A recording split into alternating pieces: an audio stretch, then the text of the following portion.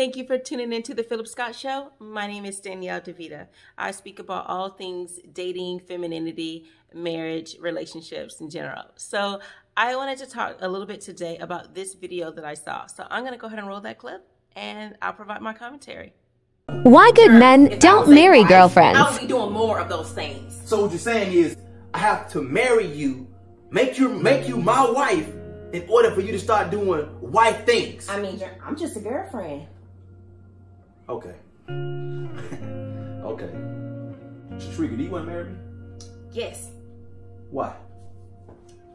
Because you a provider, a protector, you watch out for me, I love you. Why would I not want to marry you? I appreciate that, and I love you too. So what you're saying to me is, those are the things you want your husband to do? Yes. So you see your husband in me? Yes, exactly.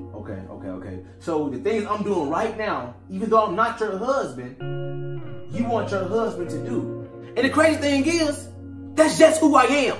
Not because this is what I feel like I have to do. I do it because that's who Jeremy is. I'm already a husband. I'm just not your husband yet. So, in listening to this clip, I do agree with the man. I believe that there are some caveats to that. So I wanted to go ahead and explain that. Whenever you're dating someone, you should not want to be the best version of yourself after you've gotten in a relationship. The goal is to be the best version of yourself so you can attract other people who are at their best as well. So if you say that you want a man who is, you want to marry, you want to have a husband who's a great provider, you are going to look for those qualities in the person that you're dating. All right. So you're going to look for a man who is financially stable, financially savvy, and he's providing on his own. So it shows that he would be a great provider as a husband.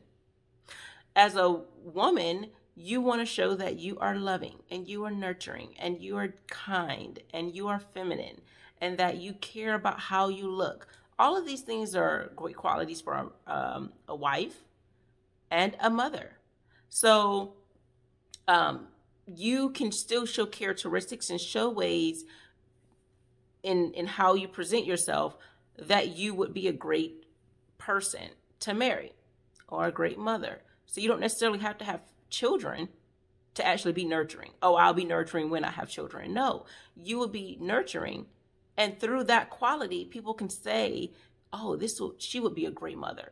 So when people say, don't provide husband and wife benefits, at least when I say that, I mean, if you are a man, it's nothing wrong with showing that you're financially savvy and that you're financially stable, but you don't have to be giving her your entire wallet.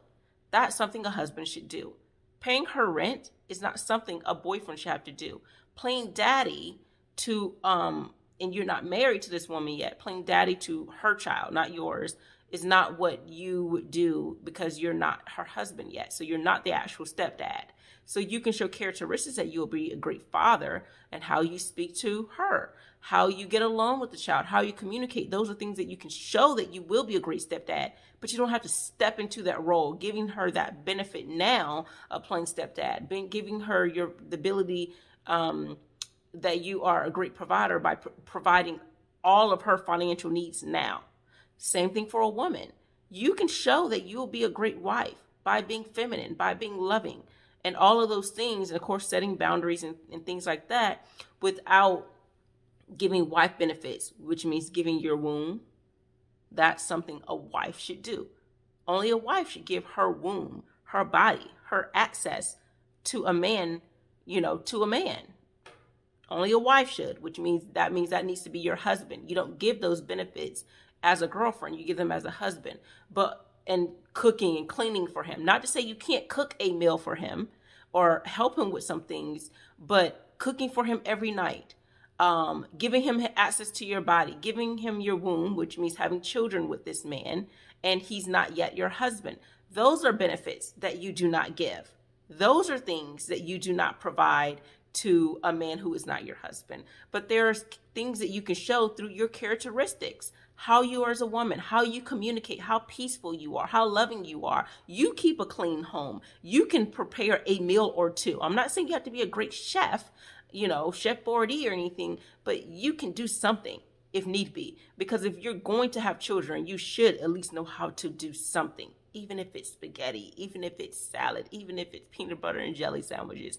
But you can't go out all the time. You may be in a predicament where you can't go out. So having the nurturing spirit, knowing how to be resourceful in the kitchen in some way, hygienic. So not to say you have to be a maid, but you need to be able to clean your home. That's hygienic, okay? That's not being a slave or a maid. It's your home. So if he walks in your home and you can't keep your home clean, then he may think, well, when we have a home together, you won't be able to do that. And the kids won't be clean. So a lot of times we use the term, not providing benefits, but that's not what that means. So with this guy, he's showing the benefits that he could be a great husband. You have to show the benefits as well. A lot of times we hear women say, I'll be feminine when, I'll be respectful when people earn it, when I'll do this. No, do these things now, because that's part of being the best version of yourself. You be the best version of yourself, no matter if others around you are not being the best version of yourself.